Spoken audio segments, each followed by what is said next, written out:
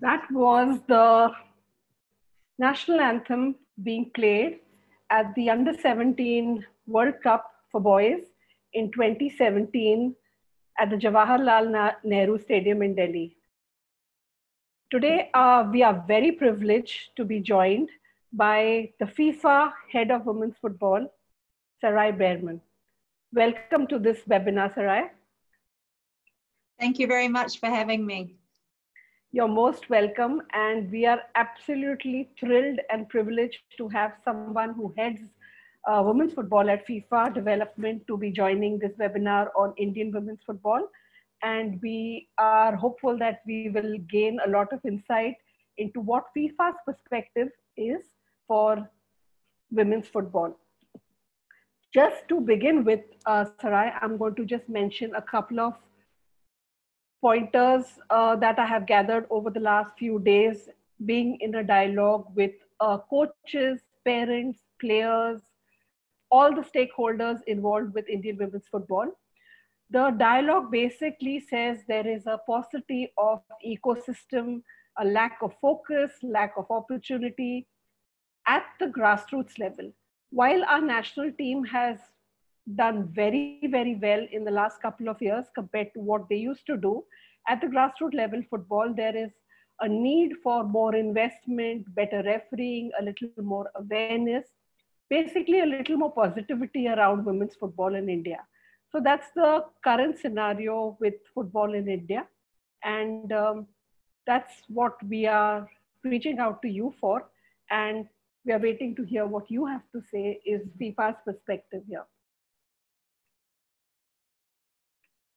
Okay, thank you very much. I'm very excited to join you this afternoon. And I think this is a really fantastic initiative, and I'd like to congratulate you and the team, PIFA Foundation. It's really important during moments like this that we stay connected and we keep the spotlight on the women's game. And this is a really fantastic way for our community to keep in touch with each other and to keep the conversation going about women's football. So thank you very much for inviting me. And I hope that I will be able to give you guys some interesting insights and answer some of your questions today. Fantastic, Serai. I'm sure you're going to do a fabulous job. So should I start with... Yeah. Okay, so I'm going to share my screen. I've prepared for you guys a short presentation, which I hope will give you some insights about women's football from FIFA level. Also for you to understand a little bit about the work that we're doing at a global level. And then hopefully that will help to lead into some of the discussions that we will have later on. So let me try and share my screen.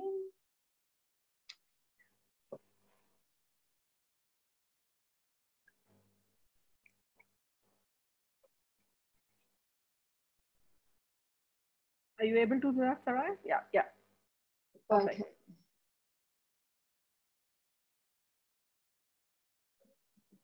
Perfect. Can everybody see that? Perfect. Okay, perfect. So yeah, I guess I understand that a lot of the people that are tuning in today are from Mumbai and Actually, all over India, Serai. They're all from all over. over Okay, India. wow. Yes, all over India. Yes.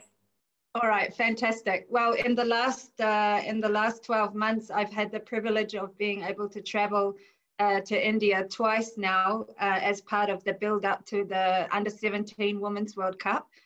And I was also there for the finals of the Under-17 World Cup in Calcutta a few years ago, and that was an incredible experience. And I have to say, I've really fallen in love with your country and the people. And I'm really, really excited to come back there as soon as things start to clear up a little bit with the coronavirus. So we can't really talk about women's football at FIFA without first talking about the Women's World Cup. The Women's World Cup we had in France last year was the biggest and most successful edition of the competition. And it is in itself the single biggest female sporting event in the world. So for those of us that are involved in women's football, and especially at FIFA level, we see the Women's World Cup as the best opportunity every 4 years to showcase our game, to showcase our athletes, to put the spotlight onto the values and everything that comes alongside women's football, to try and popularize our sport, to get more participants, and to, of course, grow the commercial elements of the game as well. So speaking about milestone moments, some of you might recognize this image. This was taken after the final in the 1999 edition of the FIFA Women's World Cup. And it was after the USA beat China on penalties. And Brandi Chastain, who you can see in the image, she scored the winning penalty. And she whipped off her shirt and you could see her athletic torso. This image became, you know, one of the most popular images in the women's game. And it's something that really marked the coming of women's football onto the global scale. If we fast forward 20 years later to last year in France, I'm sure I don't need to introduce to you guys the name of this athlete. France was also a massive milestone moment for women's football. And the big difference between what we saw in France to what we saw in 1999 in USA was TV. TV made a huge, huge impact for us last year. We were able to get a massive number of people viewing the game from around the world. And we saw that the France World Cup was really what catapulted women's football into the mainstream, into the global audience, and really made our athletes and the sport take center stage.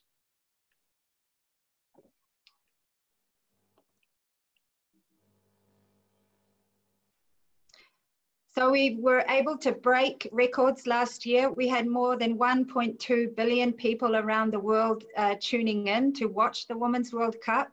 The average global audience for the live matches was in excess of 15 million people.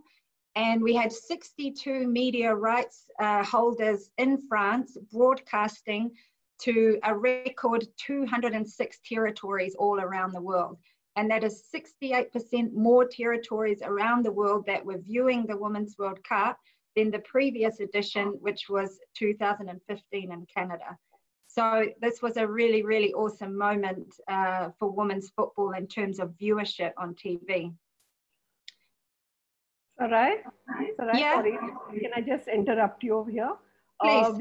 We are able to see your notes. Could you just reduce that screen, please? Okay, sure. Yeah, just reduce the note screen so we can see the main screen. Perfect, that's fine.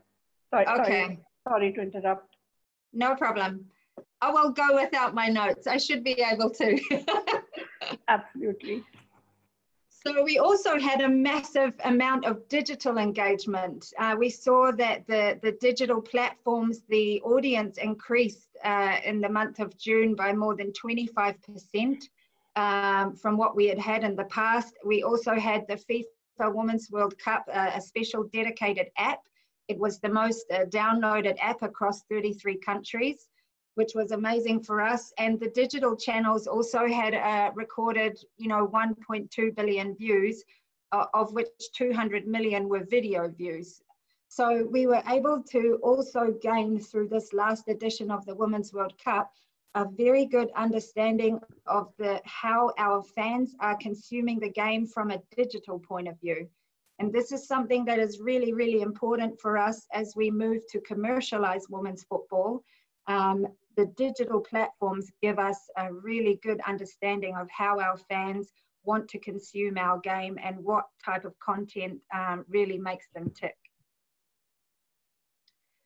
So after the Women's World Cup, what was really important for us was to understand how can we leverage the popularity and the momentum that was created by this event to accelerate the growth of the women's game.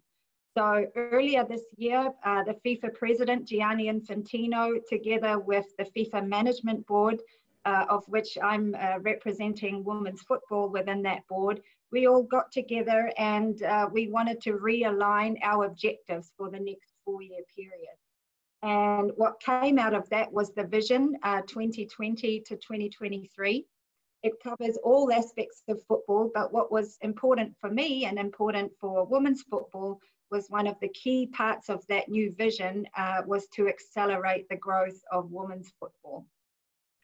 And our president, together with many of the decision makers that were present in France and saw the impact of the Women's World Cup, really understood at that point in time the massive opportunity that exists for women's football. So these are some of the very high level mechanisms that we will be working on over the next 4 years, including the reform of our competitions.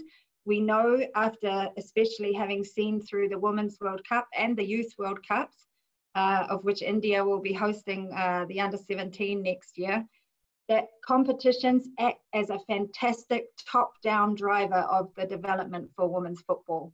So it's important at FIFA level that we look at what we have now at an international level in terms of competitions, and we try to understand how can we optimize those competitions to ensure that the impact on development is much broader than what it is now. And I'll talk a little bit more about that shortly. The other thing that's really important is the commercial side of women's football. For a long time, women's football has been viewed as a pure cost exercise. It's something that has been heavily subsidized by the men's game. And it's important that we're able to show that women's football in itself is also a strong commercial product, which will help us to unlock, I think, a lot of the barriers that exist at the ground level around things like resource, perception, funding, all these types of issues.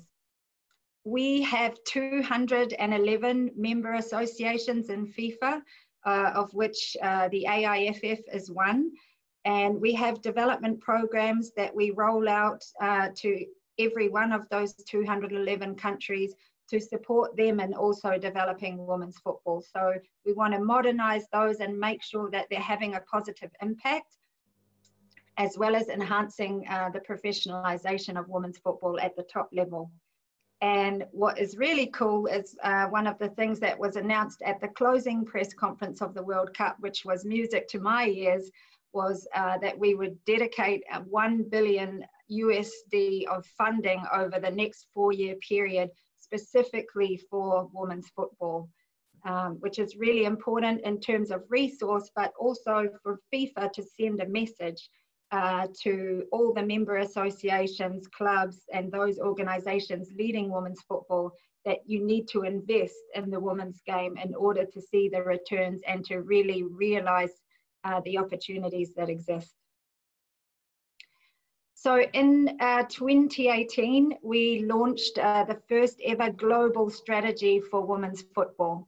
And it consists of a framework which covers 5 areas of the women's game. And what's really important about this, and I understand that there are many people who are tuned in today who are working at the grassroots level involved in women's football, is we developed this framework specifically so that it can be adopted at every level. So you'll see the 5 pillars, which I'm going to go into a little bit more detail. We designed these 5 pillars because we know it doesn't matter where you are in the world, whether you're in India or Germany or Samoa or New Zealand, these same 5 areas cut across all levels of women's football. So it's a really excellent framework for not only FIFA, but also our stakeholders to start to adopt a plan or a clear strategy, if they don't already have one, around how they're going to develop football at their level. So once we developed the women's football strategy in 2018, we launched it, and now we have embarked on a series of different programs and projects linking to each of these 5 pillars and the objectives that we've set out. And if you want to dig a bit deeper in the strategy, for those of you that are interested in establishing strategies in your own area for women's football, the full thing is available on FIFA.com. It's designed as a resource that everyone in the women's game can use. So please take advantage of that. I'm going to quickly touch on the 5 areas, and then that will be it from me, and I'll give you guys a chance to ask some questions. So the first pillar of our strategy is develop and grow. And you can imagine from a FIFA level, this is very difficult because we're dealing with 211 countries where the levels of women's football, also the development, the resources that are available to them are vastly, vastly different. And we saw already, for example, at the World Cup last year, if you were watching, 7 out of the 8 quarterfinalists were coming from Europe. So one of the trends that we're seeing in women's football is that there seems to be a high concentration of talent and a lot more development in the European region. And that's something that we, FIFA, would like to change by really supporting global growth of the game, which I think is really important in terms of popularizing our sport and also commercializing it. So these are some of the examples of programs that we are delivering under that development pillar. We have a Football for Schools program, which we will hopefully be launching in India very soon in the build up to the Under-17 Women's World Cup. We have special development programs, which all the 211 countries, including India, can apply for. And those programs are things like league support to establish new leagues at senior and youth level, club licensing, which is a program that is especially focused on strengthening the leagues and professionalizing the clubs in the different countries. We also have a special women's football campaign, which is a program targeted at driving participation. So how do we attract young girls into the game? How do we give them a positive, awesome, fun experience of their first time in football? And we have a women's football campaign as part of these programs that is designed to do that. We also are focusing a lot in the development area on competitions and leagues. One of the things that we've realized over the past few years is whilst there seems to be a lot of interest and growing numbers wanting to join women's football, it's very, very difficult to retain participation and to keep those girls in the game if we don't have regular playing opportunities for them. So we're really focusing on doubling the number of youth leagues, especially around the world. And this will be a big focus for us also as part of the legacy for the Under-17 Women's World Cup, which will be in India. We also focus a lot under development on capacity building. So there's lots of really passionate men and women around the world who are in charge of building the women's game on the ground. And we have a lot of programs available which are focused on helping those people to build their capacity and enhance their experience so that they can deliver the best that they can on the ground. And we are, well, I personally, having worked in a federation many years ago, I know that we can't succeed in any of our objectives if it wasn't for those people on the ground like yourself, Anjali, and many of those that are tuning in who are passionately working every day to try and drive the development of women's football. The second pillar is showcase the game, and this is all about competitions. So we have our World Cups. I talked about the Women's World Cup. The next one in 2023 is going to be expanded to 32 teams, which is really exciting. We'll be voting to appoint a host very shortly for that competition. So that will be the next cycle of building up for a Women's World Cup. We also have the youth competitions, which are a really, really important milestone, especially for young female players. And the under 17 next year in India, I'm sure, is going to be another huge milestone. The event in 2017 for the boys was the biggest under 17 Youth World Cup that FIFA has ever had. That was hosted in India, and I'm really hopeful and excited to see that same level of interest and engagement for the Women's under 17 World Cup as well.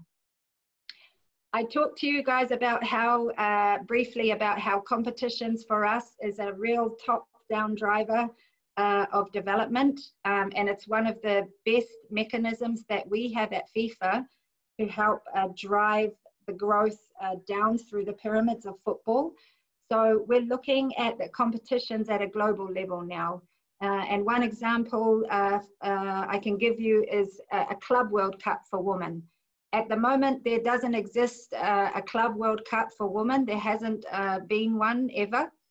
We only have 2 confederations at the moment that organize a continental club competition. So we've got UEFA, who have the UEFA Women's Champions League, and CONMEBOL, they have what they call the Copa Libertadores, which is their women's club competition. So AIFF, which is where you guys are, they had a pilot competition last year with 4 clubs as a kind of a test pilot. But the idea is if we organize a Club World Cup at FIFA level, that will encourage the other confederations to have regional club competitions, which will in turn encourage the leagues and the member countries and the clubs in those member countries to professionalize their standards and increase their participation as well. So that's one example of what we're looking at a global level to try and drive development through competitions. The next pillar is communicate and commercialize. This for me is very, very important, not only at FIFA level, but across the globe with all of our member associations. We want to have a dedicated commercial program for women's football. For the first time in 2023, the next Women's World Cup, that will be the first edition of the Women's World Cup where we are able to sell some of the media rights and also the partnership rights separately to the men. So what's happened in the past is if you are a broadcaster or a FIFA partner and you are interested in the Men's World Cup, you buy the rights to the Men's World Cup, and the Women's World Cup and the youth competitions are all bundled in a package and sold together with the Men's World Cup. And that has been very beneficial because women's football, particularly at a FIFA level, is able to develop with the funds that are coming from the commercialization of the Men's World Cup. But it has also meant that we have never been able to recognize the commercial value of our Women's World Cup and women's football on its own. So now we've seen the success, certainly last year in France and even in Canada in 2015. It's important that we start to push women's football as its own commercial product. And 2023 will be the first World Cup that we will be able to unlock a lot of those commercial partnerships and contracts. The other thing I mentioned to you is about digital innovation. It's no secret. I mean, we're all now tuning in to each other via a digital platform. Many are on their phones and tablets. The way that our fans are consuming the game is completely changing. And women's football, I think more so than the men's game, has a real opportunity to evolve with those digital changes. If you understand the men's game, it's very, very saturated commercially in terms of the broadcast rights that are sold, the partners that are involved. Women's football, in contrast to that, is quite in its infancy from a commercial perspective. So we have a real chance right now to really embrace the digital age in the way that we look to commercialize and grow and develop our game from a communication perspective. And I feel very strongly about that, and that's something, particularly in the build up to the next World Cup, that we will be working on and putting quite a bit of resource into. And I think Under-17 Women's World Cup in India will be a fantastic way for us to also see what kind of innovations that we can make in India as well. So govern and lead is really, really important. I had an opportunity to speak a little bit to Anjali before we jumped on this call. And she's actually a prime example of a woman in a position of leadership in a decision-making body in one of our member associations, is making a big impact for women's football in India. And what we need to see, and the idea behind this pillar of our work, is to try and get more and more Anjalis all around the world at many different levels of football, so that we have representatives who are in those decision-making bodies, who are at the board tables, who are involved in those discussions about the future of football in the different countries. So we have some really nice programs around developing leadership. We also have some clear objectives at FIFA level. We have standing committees. We want a minimum of 1/3 of those standing committee members to be female. We also look at the regulations. So this is maybe the not so exciting part of football, but there's a big regulatory framework that governs our sport. And in women's football, we have to really examine the regulatory framework and try to see how can we use that framework to make gains and to accelerate the growth for women's football. And a good example of that I can touch on is the International Transfer Matching System, ITMS. And I don't know how many of you guys know about that, but the ITMS system is a system that FIFA runs, and it basically tracks the movement of every single international transfer for every player.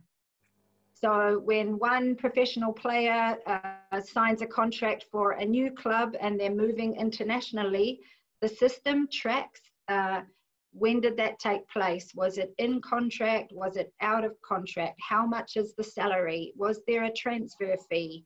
And all the details around that. So in the past, this system, which gives us some very, very valuable data, it didn't include women's football.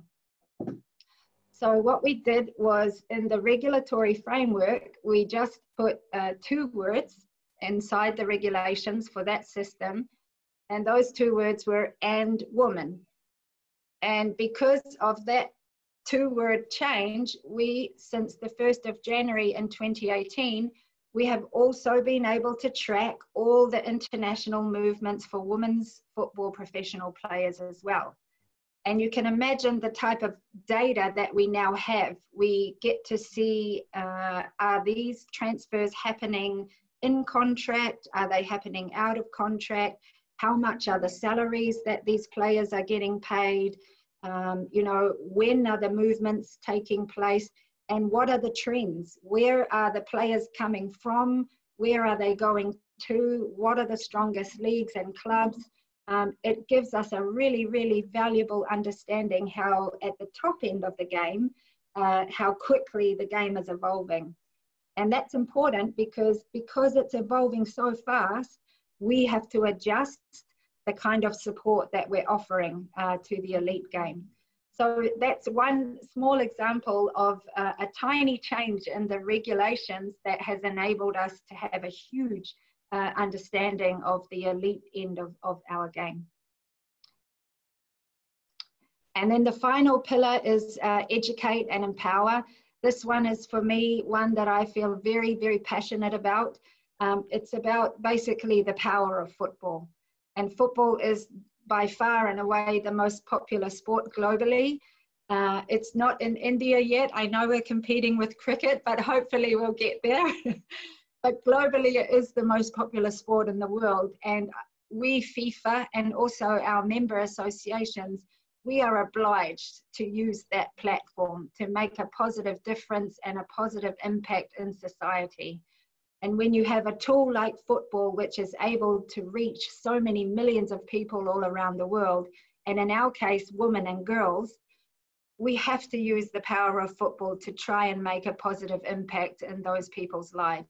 And that's, in a nutshell, what this pillar is all about. So I don't want to take up too much time on this. That's basically it in terms of the presentation. I hope it was able to give you a kind of a little bit of an overview, a very high level overview of how we're operating at FIFA level. And yeah, I'm happy to answer any questions or go deeper into detail on any areas that you guys are interested in. Thank you so much, Serai. That was such an enlightening presentation. And I think I share everyone's sentiment on this forum when I say there are so many things that have come really surprising to all of us. And but we're very happy that so much is being done at FIFA level for everyone to take this women's game to the next level and on par with the men's game. A personal question I would like to ask you before I bring in all the other questions from everyone else. Give me a little history about how you got into the game and your journey to FIFA. Okay, yeah, that's a good question. Well, where do I start? So I grew up in New Zealand. I'm originally from New Zealand. I grew up with 3 brothers, and we are always have been a very, very sporting family. So in New Zealand, the most popular sport is rugby. We have the All Blacks, and every young child's dream in New Zealand was to grow up and be an All Black. And I was no different. I played rugby for a long time in my youth before I switched to football. So my mother is Samoan and my father is Dutch. He's from the Netherlands. And when I was in my 20s, I had an opportunity to visit Samoa for the first time. And by then I had been playing football. I was playing club football, and I had fallen in love with the game. And while I was in Samoa, visiting basically my mother's family and trying to understand more about my culture, there was an advertisement in the local newspaper there for a position in the Football Federation of the country. So I obviously loved playing football, and this was kind of a bit of a dream job for me. So I thought, why not try and see if I can, you know, get this position. So I ended up applying. They interviewed me, and my small holiday to Samoa, I ended up being a 7-year stay in the country, and I ended up leading the Football Federation as the CEO there. So that is, for me, where I really started to fall in love with the game. I had always loved it as a player. I played as a central midfielder, and I was also a defender towards the end of my playing career.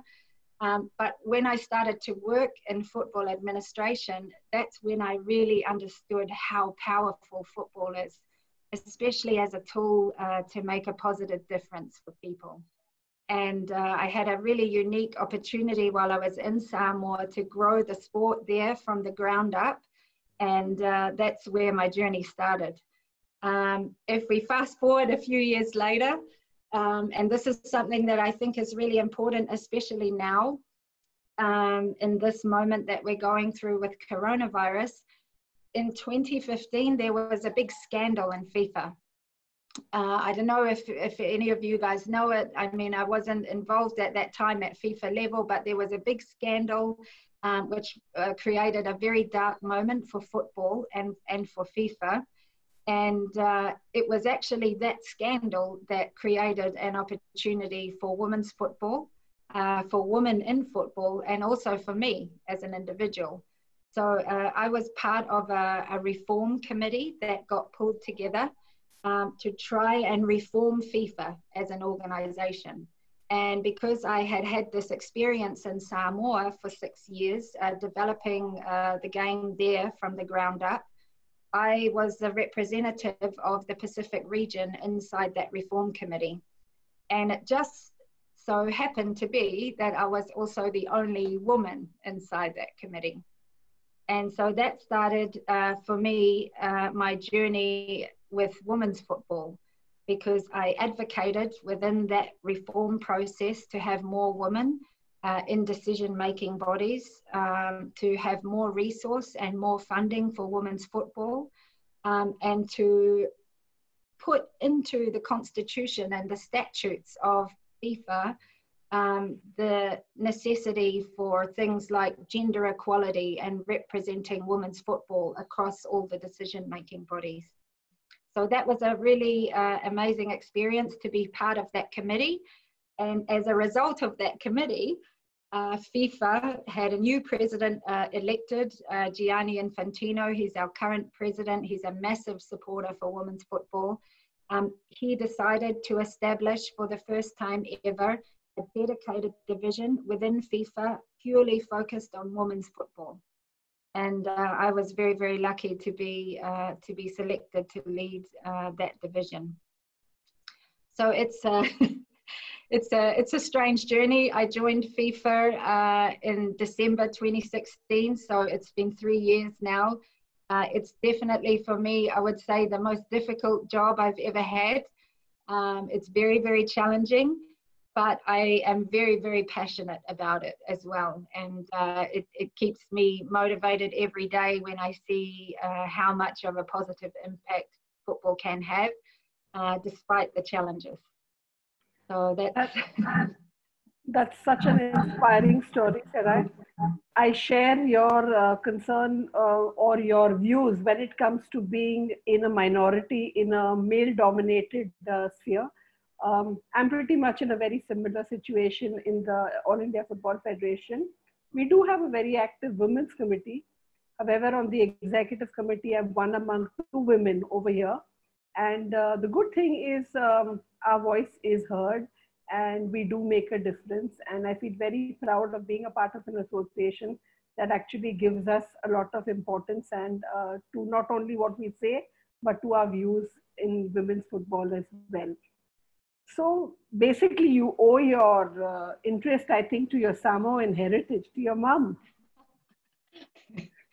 Yeah, I have to be really honest. It wasn't something that I planned. I didn't plan this journey, but I think with passion and integrity and every opportunity I was given, really, giving it my all and dedicating myself to it, I have been very, very fortunate to follow my pathway through to where I am today. And coming from a tiny, tiny island in the Pacific, it's got less than 200,000 population. To be in a position now in FIFA where I have an opportunity to make an impact globally is very humbling. And it's something that I often reflect on in my job. It's important never to forget where you come from. And that's something that drives me every day when I try to support other countries in developing our game. More power to you, Serai. You have all our support, and I'm sure every other association's women's committee are only going to be supporting you. Tell us a little about your initiative of increasing the number of women's participation from 30 million to almost double, if I'm not mistaken, by 2026. Yeah, that's a big lofty goal that we have in FIFA that, thank you for reminding me. It's always hanging over my head here. We want to have 60 million women and girls playing football by 2026, which is the kickoff of the Men's World Cup in 26. And this is really important for us because we see how much women's football has affected so many women and girls around the world. And if we have a chance to double this impact, then why shouldn't we? So it is a big goal, and it's something that we definitely cannot do alone, for sure not. And a big focus in terms of growing that participation, as I mentioned before, is around competitions. Competitions is so important when we look at driving participation. It's one thing to get girls excited and attracted to women's football, but if there's nowhere for them to go and to play and to compete on a regular basis and to meet their friends, we lose that participation and we lose that interest. So the biggest, I would say, element for us in terms of growing that number is putting a huge focus on increasing the number of women's and girls' leagues all around the world. So that's one part of it. Another aspect is around capacity building. So too often we see a huge amount of effort put on the field of coaches, trainers, players, people who are passionate about the game that are really growing the game on the grass. And quite often, unfortunately, the case is it's the management and the system around the game which lets the game down. So we want to put a lot of effort into building capacity of the people who are involved in delivering the game as well. So those coaches, the ones that are on the pitch, technical people, but also off the pitch, inside the member associations, strengthening the club structures, so that when we put all that effort in developing football on the pitch, it has to be sustainable. And in order for it to be sustainable, we need the people around it to be well educated, experienced, and to have good support networks around them as well. So that's that's two elements to it. But to be honest, you know, the strategy, the five pillars. Yeah. We can't grow participation in women's football by focusing on only one of those areas. And I'm a strong believer that you have to grow the entire ecosystem of women's football in order to have sustainable long-term participation and growth. So I often get asked the question, you know, what is the one thing that we can do to grow women's football? And the answer is there's not one thing. You really have to address the whole ecosystem. And that's why we designed the strategy exactly with those 5 pillars that cut across all areas of the women's game. That's amazing. And on a light side, I can give you a quick hack to get to 60 million. India has a population of 1.3 billion. Yes. By 2025, 50% of our population is going to be under the age of 25. Just have a Women's World Cup in India. Serai, you reach 60 million like that. Yeah. No, this is for sure. I mean, I don't want to be biased or anything, but I'm very aware that there's a huge population in India. And the Under-17 Women's World Cup, we have a very strong legacy program that we've designed to go alongside that World Cup. And a big target of that legacy is growing participation numbers in India. So yes, I'm very aware that we can make a big dent in that target in India.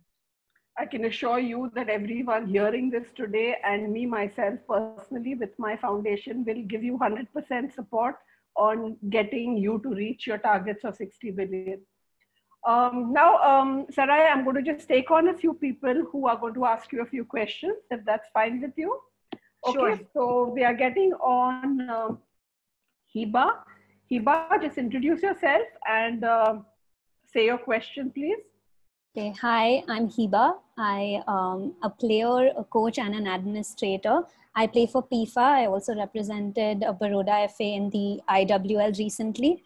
And I also work with Star Sports on like the Indian Super League and different professional sports leagues in India.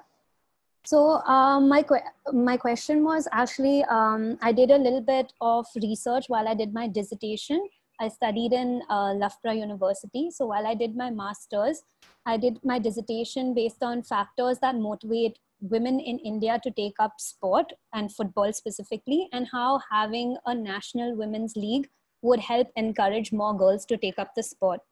So while I was doing my research, I came across the fact that FIFA has funded India with like about 6 million in 2007 as a Win in India project where they wanted to build the football infrastructure. And I also believe that FIFA funded the first 3 seasons of the IWL because it was one of the countries that was having a national league for women. So just to give you a short synopsis about what happened in the past 3 seasons, we currently just played our 4th season with 12 teams.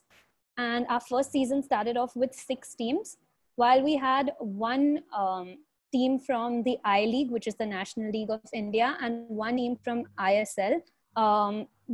So since we had these teams taking part in the first season, we've grown relatively well. I just wanted to know, is there a way in which AIFF or the governing bodies come back to FIFA with a plan and a long-term goal now that the 3 years of funding is over, because it'll be difficult for AIFF to now fund this without having FIFA funding them. So is there like a long-term plan that they come to you with to show you the progress that has happened within the 3 seasons or maybe in a few more seasons? Good question. Thank you very much. And yeah, I'm interested what you said in your introduction, that you are a player, a coach, and an administrator. And this is so often the case in women's football. It's one person who's doing many roles. So thank you for the work that you are doing. And I'm also very interested to see your dissertation. If you'd like to send it to me, it would be interesting reading, sure. I'm sure. It's a good question. So the AIFF, and I have had many discussions with the current president, Mr. Patel. I'm very lucky that he's one of the presidents who is very supportive of women's football. And I think, you know, the fact that India will be hosting the Under-17 Women's World Cup next year is a very big indicator of that. I'm also in touch quite regularly with the people on the ground inside the AIFF in Delhi, who are running women's football from there every day. And they do have plans with the league, I know for sure. Probably Anjali will know more than me, being a member of the Women's Committee. But I've followed the progress of the league, and yeah, I'm really happy to see the growth that it's had. And what's important for me is that the growth that is happening in every season seems to be very sustainable, which is really, really important. I know that I think the season that's just finished, I was following on social media. I think it's, if I get this wrong, please correct me. Gokulam Kerala FC were the champions. And I know that the lead up to that final match was quite hotly contested, so that was really nice to follow. And I saw that the media coverage also towards the final stages of the league was really big, so that was really nice to see from a FIFA level. But to answer your question, so all our member associations across the globe, they have a special funding program called FIFA Forward, which is the development funding that we give to our member associations to grow football. And the thing about FIFA Forward, which is really important for us in women's football, is there's part of that funding is dedicated for the growth of women's football. And the dedicated funding for women's football has certain criteria. And one of the criteria is that the member association must have a women's national league or a national league running on a regular basis. And it doesn't just say to have a league, but it also gives some parameters around the number of months that we would like the leagues to be running for, the minimum number of teams that we expect to be in those leagues. And I know that that is something that the AIFF through FIFA Forward are continually to look at, simply because one, the president is very passionate about it, and there are some good people working in the administration and in the committee like Anjali who will drive it. But two, because at FIFA level we tie certain criteria to funding linked to the league, it also incentivizes the AIFF and our other members to continually invest in the leagues. So I hope that helps answer your question. Yeah, it does. I also had another question about the commercial aspect. You did mention that a part of the funds are like the commercial part where you sell for, say, FIFA or any other right where you get sponsors on board. I wanted to know, is there a way where a part of this money or the funds go back to the sport? Or like, I work at Star Sports as well, so a lot of the money that we get from sponsors is not redirected back to the sport, and it's not given to governing bodies or like maybe AIFF or any of the governing bodies to redirect it back into the sport. So I understand for men's football, since it's already reached a certain level, it's not important for the funds of sponsors to be redirected into the sport. Whereas for women's football, since there's still like a lot that needs to be done, and since we are anyway struggling with the investment, is there a way where that money does go back into the sport? Yeah, it's a good question. So we have a kind of a different model at FIFA level, and it's all based around the World Cup. So for FIFA, the #1 revenue generating property that we have is the Men's World Cup. Yeah. And that is held every 4 years. So, you know, every 4 years, all the money comes in from the commercial sponsors for the World Cup. And then over the next 4 years, that money gets distributed back to the member associations and also to deliver the activities from FIFA level. Then the next World Cup happens and the same thing happens again. So it runs in 4-year cycles, and the highest percentage of expenditure that we have at FIFA is returning the funding back into the member associations and to the game to develop football. For women's football, the truth is at the moment, because we're still relatively young as a game, but especially commercially, we rely very heavily on the income that is generated from the men's game to subsidize our activities. And I think what's really important as we start to see more sponsors coming on board and more commercial interest in the women's game, it shouldn't be viewed as a threat to men's football. By commercializing women's football, it should be something that complements what already exists in the men's game. And ultimately, what we gain from women's football becoming commercial is something that will benefit the whole game as a whole, not just the women's game. The challenge for us, I think, is the perception, to be honest. And I see this in many countries around the world. There is a negative perception from many people who are at high levels in the game, who are in charge of the game, that women's football is just a cost. It's an expense. It costs so much. We have to give this money for the league and the girls' teams and whatever it is. And this is something that we need to change the mindset of the people who are in those decision-making bodies. You know, I don't think there are many industries in the world where you can realize a gain or a return without investing up front. And that's something that we need to start to see as a mindset change in football. Our decision makers, and I'm very lucky at FIFA level, our president and general secretary have fully bought into this concept, you have to invest in women's football in order to see the returns. And that's why we've dedicated a specific amount of funding, 1 billion over the next 4 years, especially dedicated to women's football, because we know by investing that much now and growing the game at all different levels, we will see the commercial returns start to come back. But if we don't invest first up front with a positive self-belief and understanding of where the opportunities are, we'll never be able to see those gains. So that's something that I'm often challenging the decision makers when I travel around the world, is to see women's football as an investment. And it's something at FIFA, confederation, member association, and club level. After all, 50% of our world population are women and girls. So how can we ignore, that part of our population?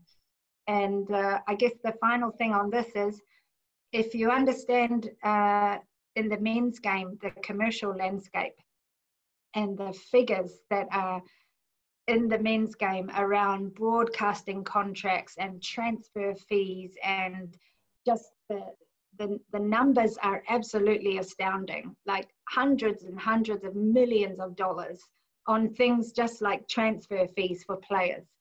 And if you look in contrast to that at the women's game and the figures that are involved in the women's game now, we are a long, long way away from where the men's game is.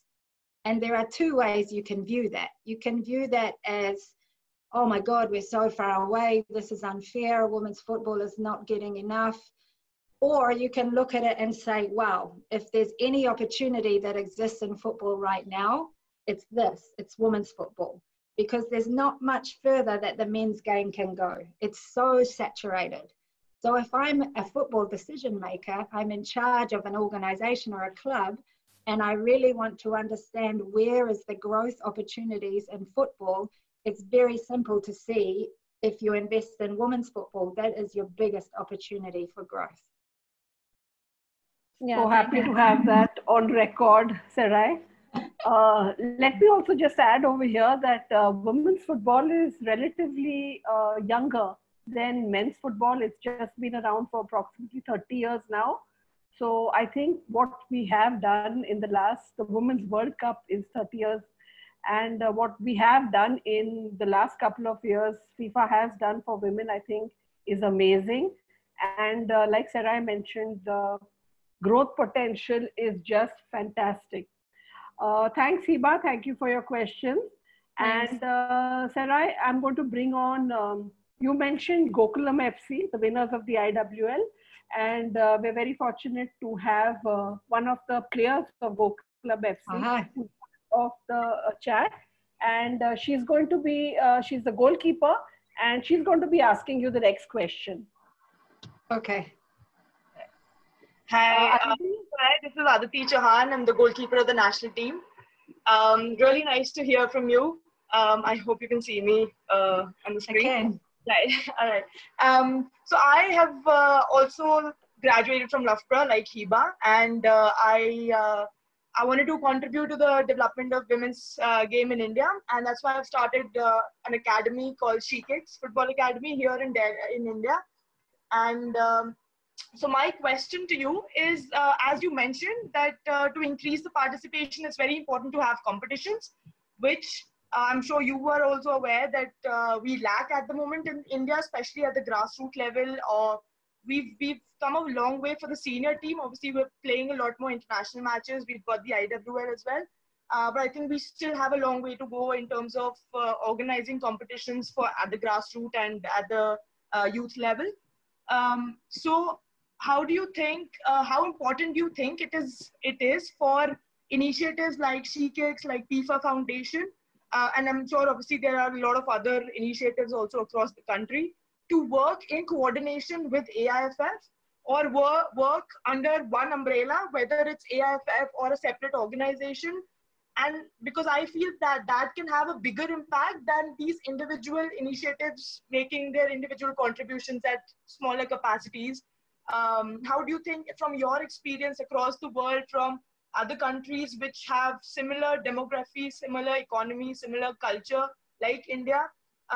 What has been your experience, and how can we benefit, or how can we work better to contribute more to the development of women's football in India? Very good question. Thank you. And congratulations also to you and your team for winning the league. And also to you personally. I've seen a little bit about your career overseas, and you know, coming back into India with that experience that you've had, and now playing in the national team and setting up your own organization is really an important aspect, I think, for women's football.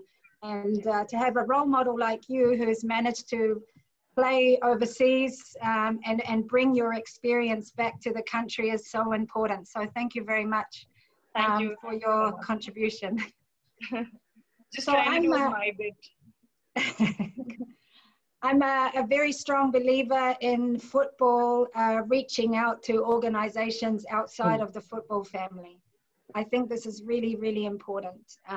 There are so many passionate people that are involved in women's football that are not only inside the member associations and clubs, but also there are many foundations and other organizations outside of the game that are doing some really, really amazing work at a grassroots level.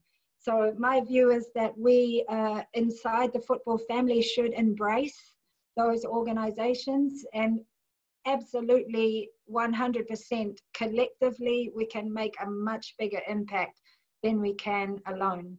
And this is something under the 5th pillar of our strategy, which is the one about empowerment, that is a key driver for us, is how do we, not only at FIFA level, but also with our member countries, how do we encourage them to build relationships and to embrace those other organizations like non-government organizations, foundations, who are working in football to collectively grow the game.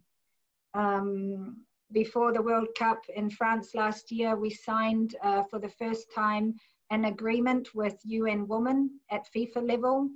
And part of that agreement is working with them in each of the countries to see how we can build relationships between our member countries and non-government organizations that are working in the spaces of women's football, so those that are growing the game, but also that are working in the space of social development for women and girls.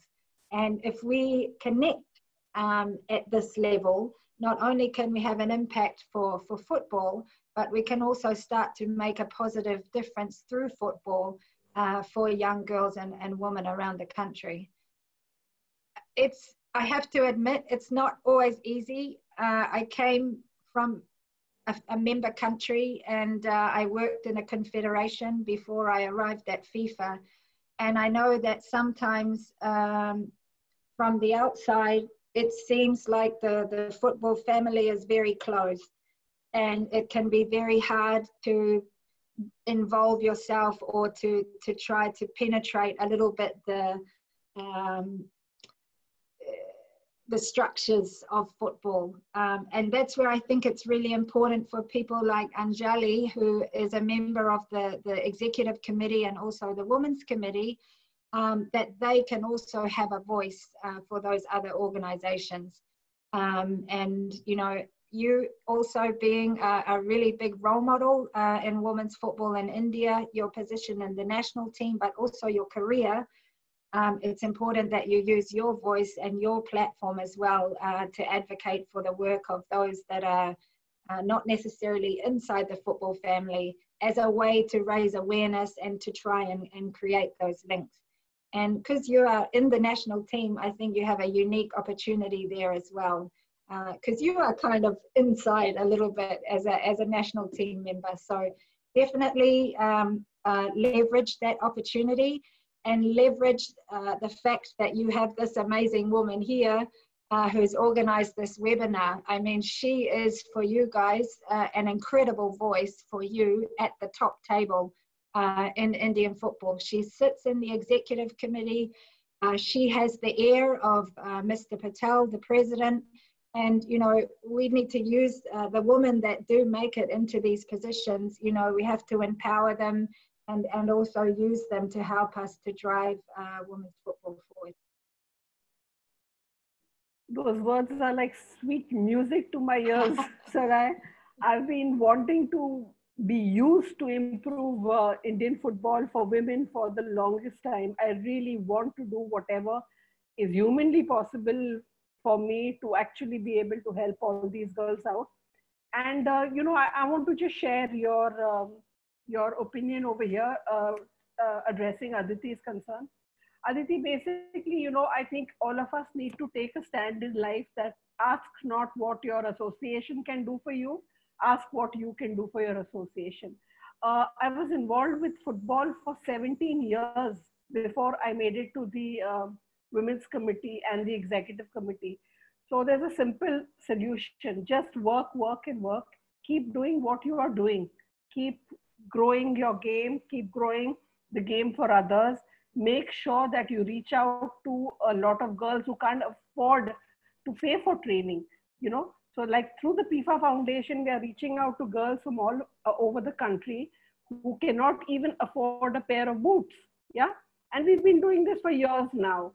It's after 17 years that my work got recognized, and Mr. Patel thought I was a figure that could help develop football for the rest of India, you know. So I think the best advice we can give everyone on this platform is just continue doing what you're doing. Forget reaching anywhere. You will reach somewhere, and the day you hear that national anthem at a World Cup game, you have done your job. You have done your job, and even better if it's a Women's World Cup game, you know. So Yeah. just keep going at it, and you will definitely succeed in whatever you are doing. Okay, Sarai, we have a question from the India goalkeeper coach who has asked, I'll just read out what he's asking. He's asking Mr. Rajat Guha, the goalkeeper coach for the Indian team, has asked how important it is to have age group tournaments for younger girls leading up to the national team so as to create a pipeline for players. Good question. Very, very, very, very, very important. Very important. Yeah, the player pathway is very vital in many ways in terms of participation, retaining players, sustainable retention of players. We have to have a pathway that leads at every age level through to the national team, but also in terms of performance, high performance. The national team can only be good and get better where the pipeline or the player pathway is also strong. And what we see, for example, in our World Cups is it's very clear the countries that are performing well and are making it through to the knockout stages and the final stages of the World Cups. They are countries where they have clear league systems that run from the national team all the way down through every age group. So when you're a young girl who comes into football, it's clear from the ages of 6, 7, 8, whatever it is, all the way through to the national team, there's a clear step for you every way in terms of competitions and tournaments. And it's the same whether or not you're a national team player or just an amateur who loves football. You know, there needs to be a pathway for all those players so that they can continue to play football throughout their lives until they reach senior level, playing in a league or amateur competition, or indeed for the elite players through to the national team. So the pipeline is really, really important, and we see evidence of the success of those countries that do have a strong pathway. They are the ones ultimately who are performing at the highest level at the World Cups and the regional competitions. Very good question. Excellent, coach. So there's your answer. We need to have many, many more competitions for younger girls all over the country so you can get many, many more Aditi Chauhans to the national team. Yeah. Uh, Maybe I can quickly add, this is one of the things that we are in discussion with AIFF and also the local organizing committee of the Under-17 Women's World Cup. One of the focus areas for the legacy program is going to be to establish these Under-13 leagues all around the country. I think focusing first on the 5 host cities, but obviously expanding that as wide as we can on a national scale. So establishing youth leagues is one of the big focuses for our legacy, and FIFA will be investing in that. The AIFF will also be investing in that, and it's something that we hope will be sustainable also after the tournament as well. Excellent. Serai, we have a question from Sudeshna, who is a journalist from one of our leading newspapers in India called Times of India. She's from Kolkata, and she would like to ask what impact the pandemic will have on the preparations for the Under-17 World Cup, and will there be any additional funding required for the hosting the tournament? Yeah.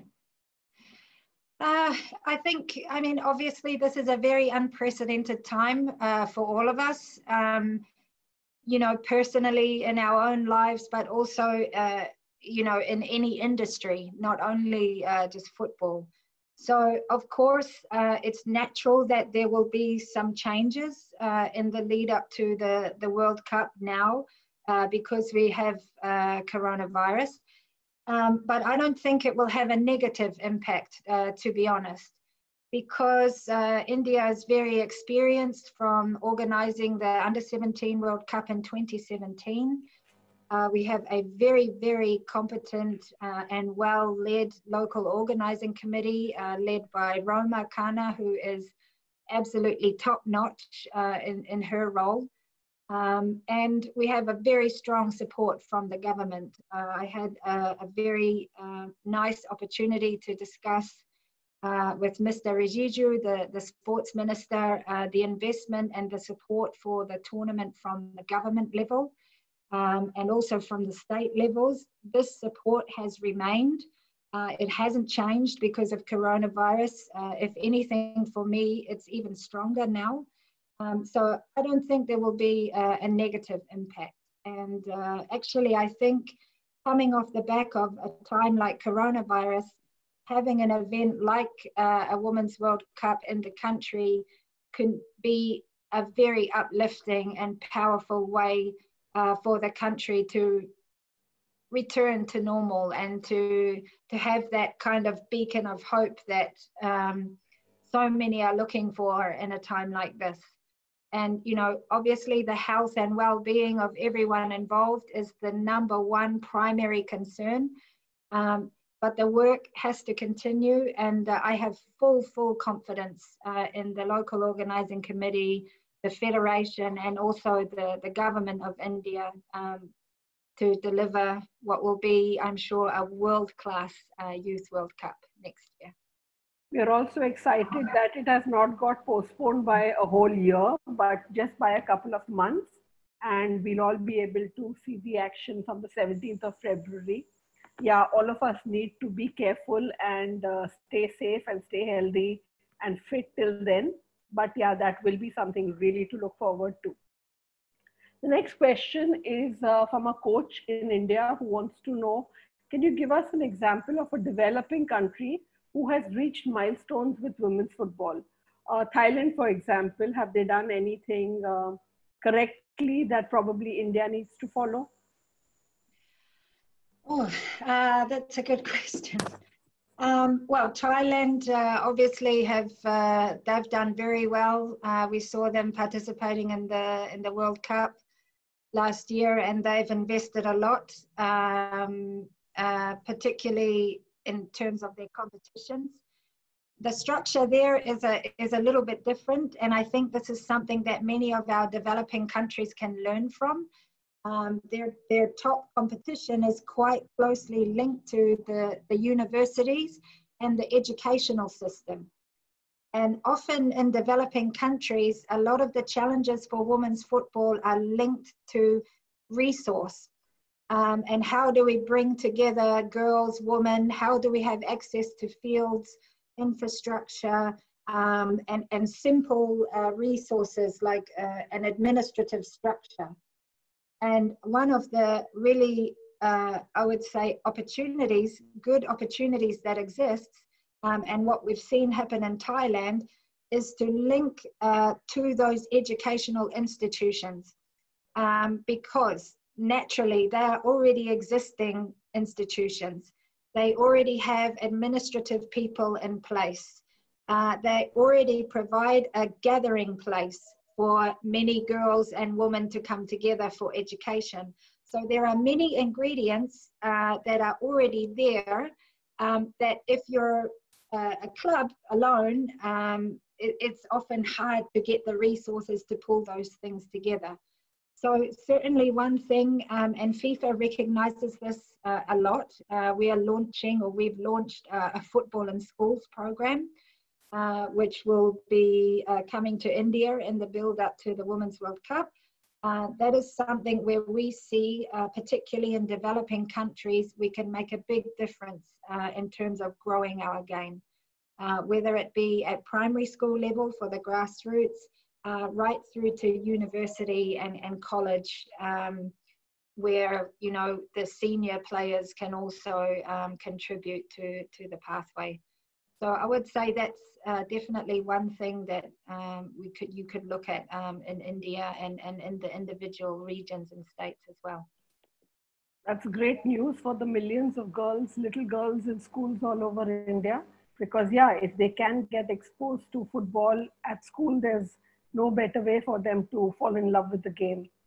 Aditi would like to come on again and ask another question. Aditi? Yeah.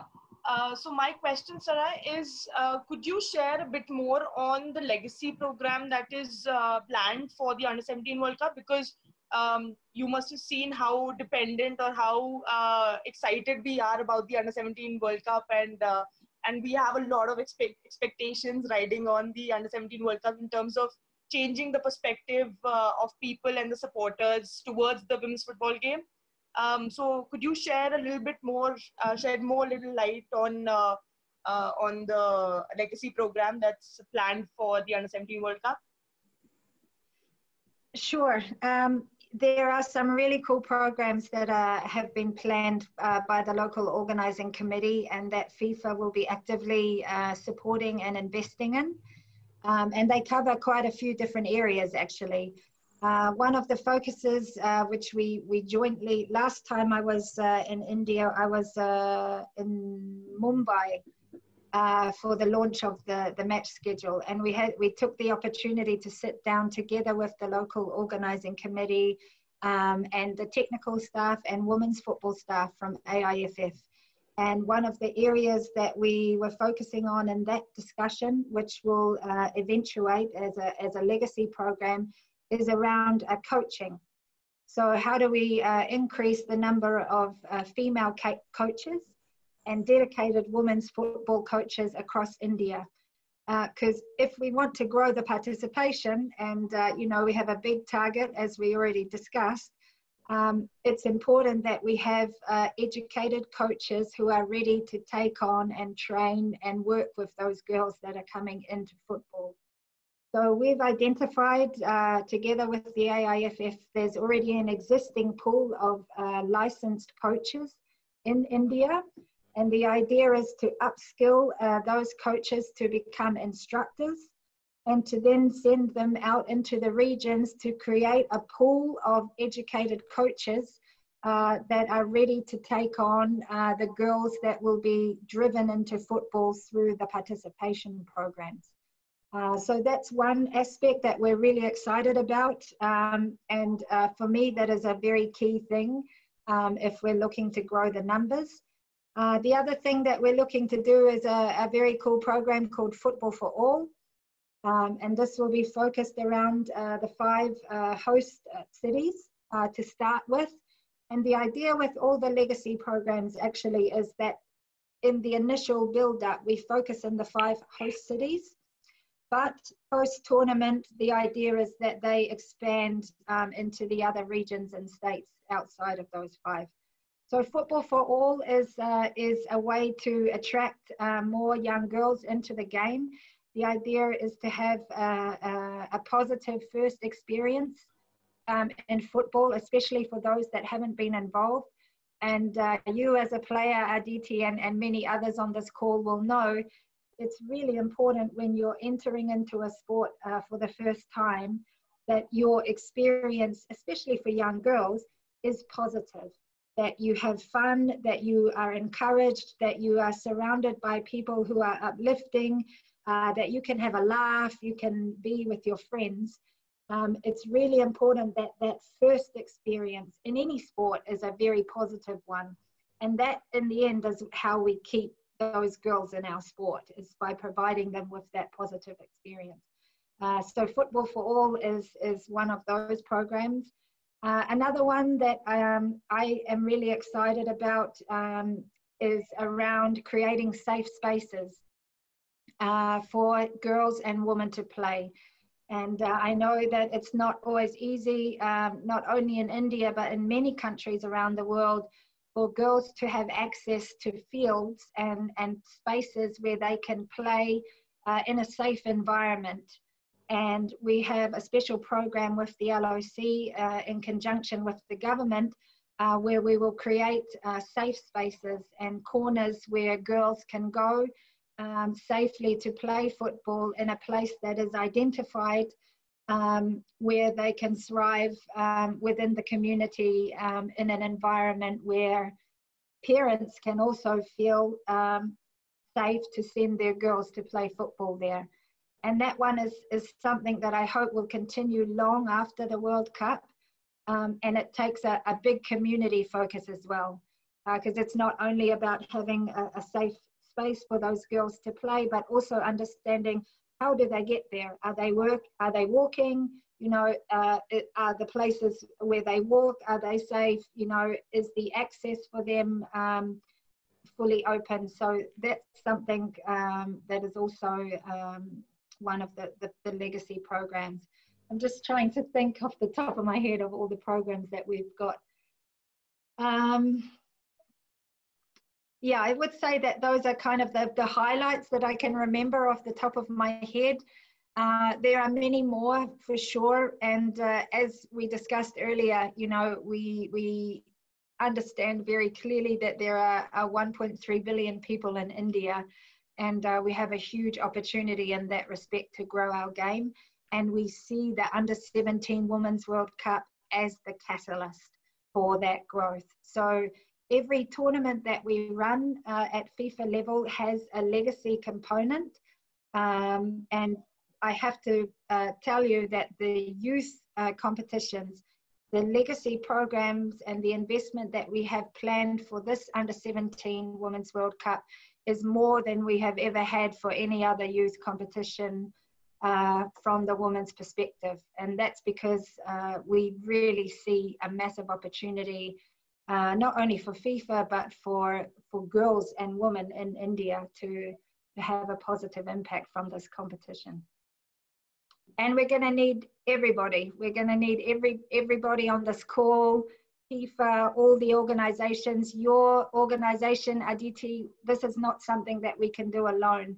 So we're going to need everybody that is passionate about women's football, that are already involved in the game, to get on board with us in the build up to the World Cup and even afterwards, to really leverage the momentum that we will gain and the attention that we will have. And the cool thing is that the government is also heavily invested. We have a strong support from the government in terms of legacy as well. I know that Kiran Rijiju is very passionate about having established ongoing competitions. Yeah, so this is something that we must leverage, and we have to use this momentum. This opportunity is only going to come around, you know, once every so often. So we've got to grip it and get as much as we can from it for women's football. Thanks, Serai, for that answer. It's very clear for everyone to see what exactly the legacy program for the boys' game had. After 2017, the boys' game has taken it to much, much higher levels than ever before. And we are very, very confident the LOC, AIFF, and FIFA together will make sure that the legacy program for the women's game is no less successful. Our next question is from Shauna Sen from Bangalore, who runs an organization called the Pass Collective. Shauna says UEFA and Disney recently released Playmakers, a storytelling platform specifically targeting young girls that showcase Disney cartoon characters, having fun in physical activity and specifically playing football. What are some creative initiatives you've seen to get more girls out playing football at a mass level? How can such initiatives spread globally and to India? Yeah, very good question. Yes, Disney Playmakers is a recently launched program from UEFA, and it's a very, very cool program. I mean, every young girl around the world has some kind of affinity to the different Disney characters, and this is one way for sure that we can seek to popularize our sport. Their initiative is based around, I think I can't remember what they're called, the family with all the stretchy limbs and the different, they basically have these different characters from that movie. Fantastic Four, is it? Fantastic Four or something. I can't remember what it's called, but it's this family of characters. The Incredibles. Incredibles, that's the one. The Incredibles. So basically, all the characters in this family challenge the audience to do different exercises and become active. And it's something that is so cool because you can do it together as a family.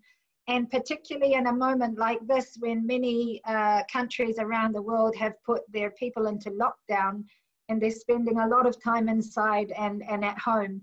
So it's a really nice way to get families active together, and tying it to the Incredibles, who are a really popular characters, is something that they've worked quite well on. Other initiatives that I've seen that are quite successful, another one from UEFA is called the We Play Strong campaign, and you can look that up actually online, #WePlayStrong.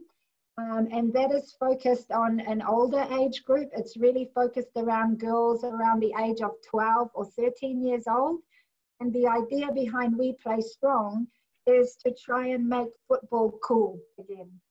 Because what you see, and this is based on research that UEFA had done in Europe, is that at that age of around 12 or 13, that is where young girls start to really focus more about their social situation, you know, and what is cool to do. I want to be in with the cool crowd, and you know, so the idea is through the We Play Strong campaign is to target that particular audience, because often what we see in that age group is where the biggest dropout in terms of participation happens. So young girls who have been playing the game up until the age of 12, 13, it's when they hit that particular age group that we see the biggest decline in numbers. And there are many reasons for that, but one of the key reasons is because it's socially not seen as the cool thing to be doing amongst girls those age. So We Play Strong is designed to flip that on its head and to make women's football or girls football for those girls the cool thing to do in that age category. And they've got some really awesome stuff that they do. They do live Instagram lives. They have a YouTube channel. They link it also to fashion. They have top players, you know, showing their things that are basically attractive to young girls of that age group. So I think it's important also to see how can you market and communicate to women's football differently to what you do in men's football. We have a different audience, that have different values and different interests. And it's important when we try to reach out to that audience that we don't have the same approach as we do in the men's game. It's not always about who's the best player, who's scoring the best goals, you know, the top leagues in the world and everything. It's a different audience, and we have to adapt the way we communicate to target that audience. Yeah. What a fresh perspective that is, Serai, because that's, I think, what is absolutely needed to make football cool again. You know, there's a general perspective that, you know, girls who play football are masculine and, you know, they are manly and they lose all their girly charm because they play football. But that's not true at all. In so many years that I'm playing and have been associated with the game, I think girls can maintain being as girly and beautiful and charming as possible while playing a fantastic game out there on the field. So yeah, this program is really very, very good news. And I hope a lot of people learn from it that, you know, you can be both. You can be a strong football player and as feminine as you need to be. Exactly. So we've actually got 25 more questions, but I'm not going to be asking 25 more actually, Serai, but I'm not going to be asking you all the questions. I'm just going to be picking up a few of them. One of them that he asks is, what do we need to do to make women's football more professional?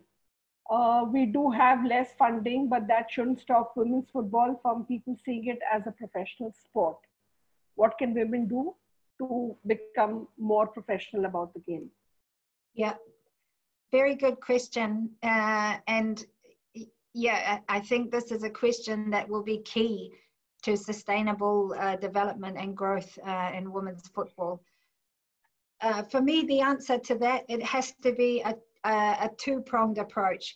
It needs to be looked at from the top down, but also from the bottom up. So from the top down, depending on where you are in the world and what organization you're in, it's important to drive professionalization from that level. So let me give you an example. At FIFA, I talked to you guys before about the international transfer matching system and understanding the data about how women's players are moving and what kind of contracts are they being paid, these sort of things. If we know that at the top level at FIFA, we can develop specific programs and support designed around that ecosystem. And the idea behind that and the work that we do in professionalization is to try and accelerate the elite level of women's football. The truth is, and I know this very well coming from the Pacific and Samoa, what we saw in France in the World Cup last year was fantastic, but it's a far, far cry from the reality for the vast majority of people involved in women's football. We know that there's only a very small handful of countries and leagues around the world where women are playing professionally, but 90 to 95% of our member associations and those that play the women's game are amateurs. They're not involved at these high levels that you see in the Women's World Cup and in the top leagues around the world. So whilst we put a lot of focus at the top end on accelerating the elite level, a big focus and I would say the biggest part of our investment into women's football is at the grassroots level and the bottom-up approach.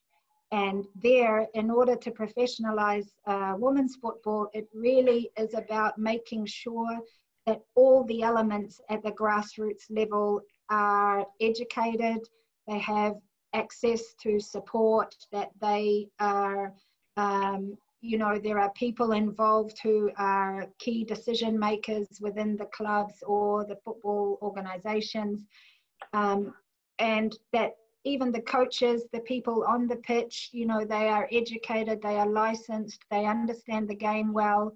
And in women's football, that often means it's the people who are passionate.